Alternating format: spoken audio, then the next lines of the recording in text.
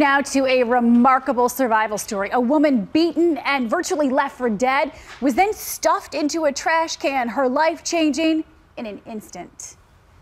I was going in head first, and I remember using all the strength I could just to turn my body around, because I thought, if I'm in here head first and he puts the garbage can up, I'm gonna be upside down, I'm not gonna make it.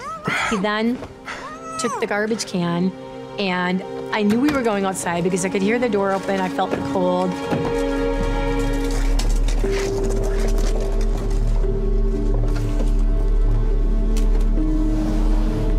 He started turning me around in circles, and I thought, is he just trying to disorient me? Is he trying to make me dizzy?